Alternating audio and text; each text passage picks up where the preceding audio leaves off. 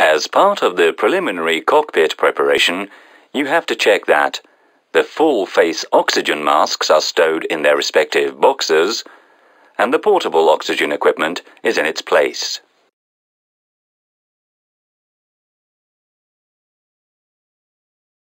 During the external inspection, only 2 items related to the oxygen system have to be checked. The oxygen bay should be closed. The green oxygen discharge overpressure disc should be present. A missing disc indicates an overpressure of the crew oxygen system. The aircraft has just been electrically powered. The oxy indication is amber, indicating that the crew supply push-button switch on the oxygen panel is in the off position. Note: after a long stop, the amber regu low pressure indication may be also displayed. We have pressed the crew supply push-button switch for you. Make sure that the oxy indication has turned white, indicating that the oxygen is available. Also check that the high pressure indication, pressure in the bottle, before it is regulated, is also displayed in green. If the high pressure indication, below 1500 psi, is green and half-boxed amber, you have to refer to the FCOM LIM 35 section and look at the minimum flight crew oxygen chart to check if the remaining oxygen quantity is sufficient for the flight.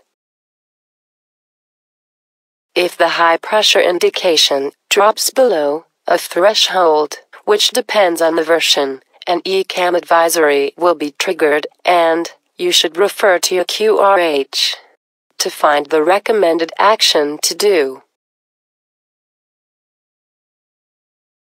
If the high pressure indication continues to drop, it will turn to amber when below a threshold which depends on the version.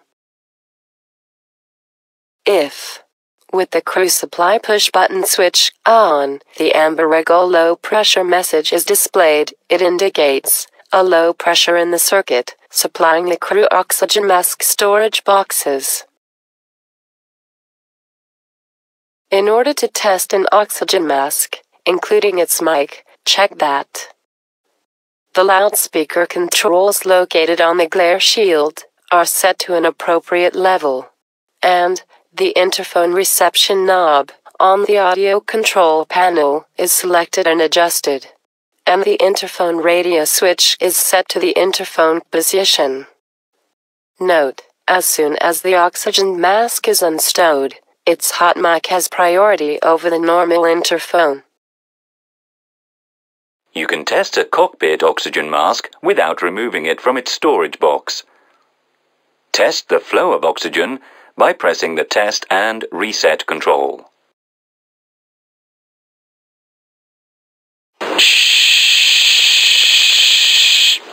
Notice that the blinker flow meter turns yellow, meaning that oxygen is flowing, and then, after a short time, goes black due to the tightness of the storage box. Next, in order to test the emergency oxygen pressure, you must press and hold the test and reset control and the emergency pressure selector simultaneously. Press and hold the test and reset control in the down position.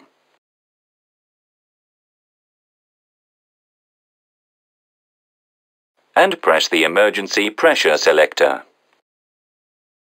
The yellow flow indicator shows us that oxygen is flowing continuously and remains on as long as the emergency pressure selector is pressed.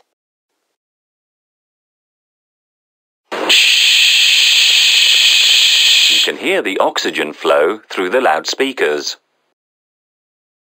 The final check of the mask is to verify that, when released, the test and reset button returns to the up position, and the supply selector is on the 100% oxygen position. And then, the blinker stays black when the emergency pressure selector is pressed again.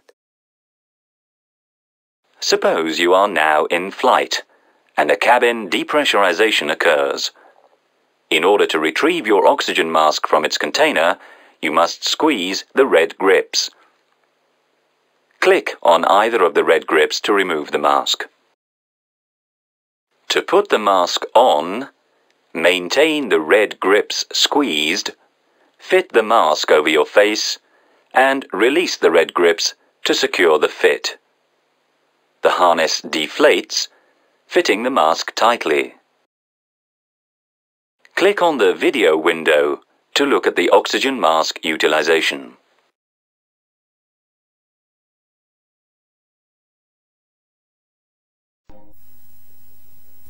The mask assembly and the stowage box are installed adjacent to each crew member's seat.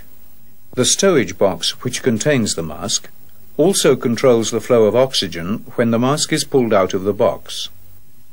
To use the mask, squeeze the red clips, which will inflate the mask harness. Releasing the red clips will stop oxygen flow to the harness and vent the oxygen remaining in the harness to the atmosphere. Oxygen flow is indicated by the blinker showing yellow and an Oxy On flag, which appears on the left door when closed. The mask regulator provides either normal or pure oxygen by means of a normal 100% selector. In the normal position, the user breathes a mixture of cabin air and oxygen. When the selector is in the 100% position, the user will breathe pure oxygen. When the emergency rotation knob is rotated and the normal 100% selector is in the 100% position, the mask regulator supplies pure oxygen at a permanent positive pressure. To take the mask off, the harness has to be inflated. This is done by operating the red clips. Restowing the mask. Proper stowing of the mask is essential for quick and efficient donning of the mask. Open the stowage box flap doors and position the flexible hose correctly. Engage the mask assembly, regulator on top. Close the left flap door carefully while pushing the reset test slider to retract the Oxy On flag. At the end of the restowing operation, do the in situ testing. In situ testing. Push the reset test slider. The blinker turns yellow and goes black again, showing that the regulator is leak tight. Press the harness inflation control. The blinker turns yellow and goes black again, showing that the harness is leak tight. The on-demand system is tested by pressing the emergency rotation knob. The microphone is tested by activating the loudspeakers, the interphone, and by pressing the emergency rotation knob. When the previous tests are completed, make sure that the normal 100% selector is locked in the 100% position, and the reset test slider returns to the up position. Let's assume you have used the mask and restored it. You observe a white Oxy On flag. Press the test and reset control. Notice that the Oxy On flag has disappeared, meaning that the mask oxygen supply is stopped. The oxygen microphone is de-energized, and the oxygen flow is stopped. The mask is now reset. Let's now go to the cabin.